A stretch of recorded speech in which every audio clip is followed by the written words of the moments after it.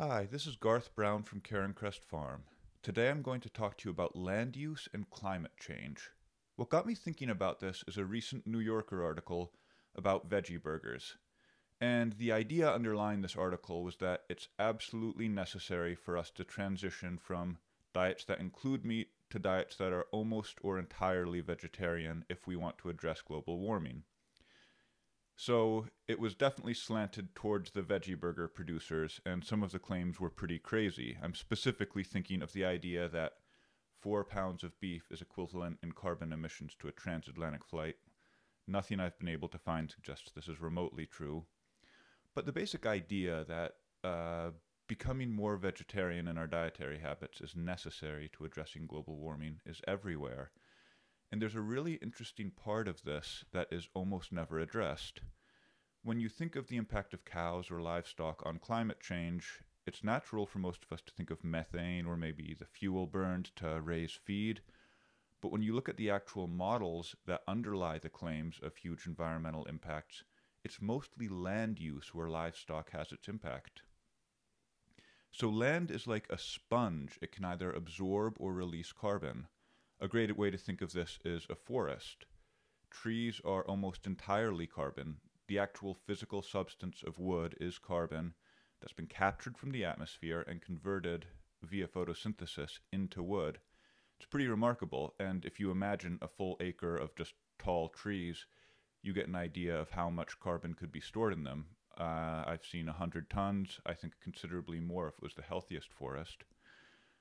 By contrast, think of something like a cornfield. Corn is also mostly carbon, and it also grows very prolifically. But every year it's harvested to the ground, and often the ground is plowed, so there's really no long-term storage. Trees are building these huge trunks that get bigger and bigger every year. Corn is basically taken down to bare dirt at the end of the season. So one idea is that by converting our diets from meat-based to ones that include no meat, we will be able to take some of the cropland and grow trees on it, which would definitely sequester atmospheric carbon.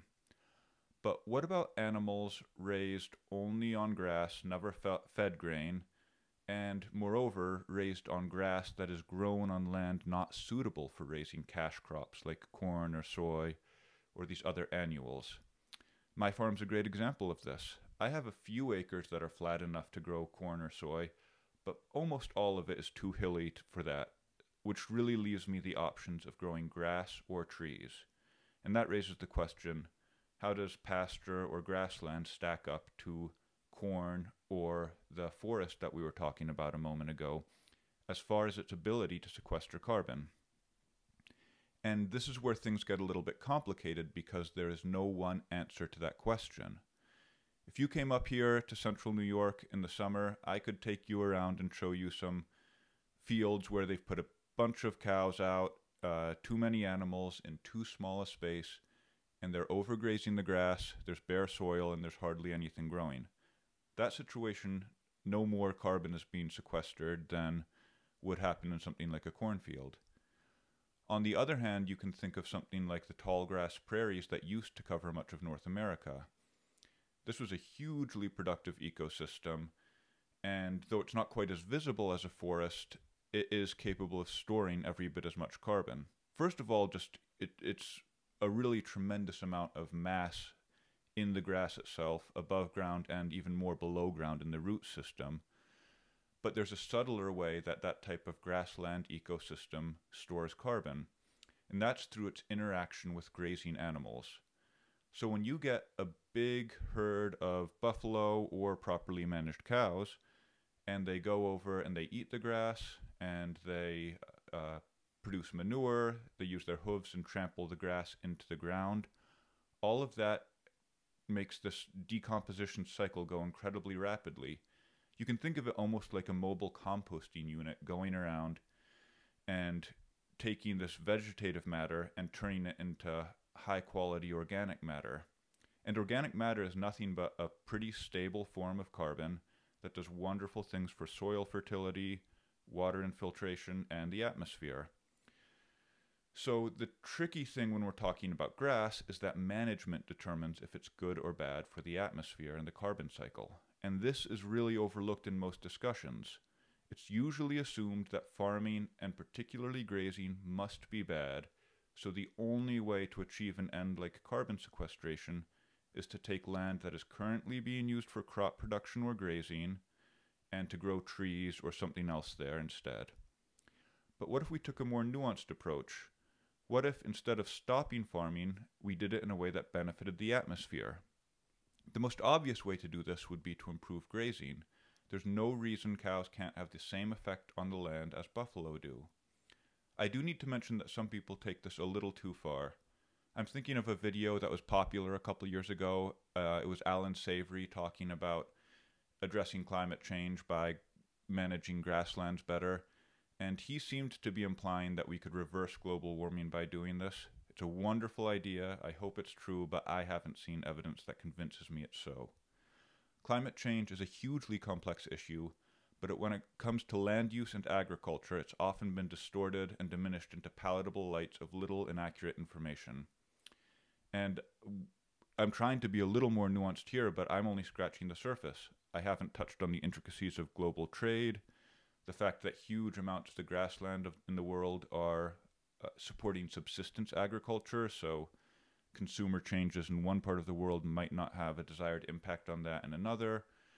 And there's also a lot of questions to be answered about the best agricultural practices if we want to farm in a way that sequesters carbon and is healthy for the whole ecosystem. So avoiding meat isn't a silver bullet, but neither is just buying grass-fed labeled meat. Building a healthy ecosystem cannot be accomplished with a single choice. It requires sustained conversation, effort, and attention, and it also requires, on the part of people like me, a willingness to change as the science suggests we should, or conversations with other farmers suggest we should, which isn't an easy thing to do, but it's important that we try. Winter has arrived on the farm. It's been an interesting start because the big storms have been smaller than forecast. We had 20 inches called for one day and ended up with about 10, but then the small storms or non-storms have ended up being a lot bigger. There have been days when we've had no snow in the forecast and have ended up with 5 or 6 inches. This isn't totally unprecedented, but it's been happening a lot more than usual. The only downside is that we've gotten, on the whole, more snow than we usually do this time of year, and that made us start feeding hay to all of our animals a little earlier than we'd like. But over the past couple days, we've had enough rain to wash away most of the snow, so now the cows and sheep are back onto pasture, and we hope to keep them there through the first of the year at least. I've seen a couple rough-legged hawks, which I always love. It's a sign of winter because they summer up in the Arctic and then come down to balmy central New York to spend their winters. And they're really cool birds. They're a little bigger than a red-tailed hawk, which is the one you're probably familiar with. And the remarkable thing they do is they actually will hover. So you'll look out over a field and there'll be this giant bird hovering there looking for a vole or a mouse or something to eat. The farm's been a little less busy since Thanksgiving, but it's still a good time of year. We have some turkeys left if you're interested in a turkey. We have some nice loin roasts and some leg of lamb if you're looking for a holiday meal. I've gotten a lot of questions about butter and when we'll have that. I simply don't know, but I will certainly put it in the newsletter as soon as we do. That's all I've got to say for today. I'll see you next time. Bye.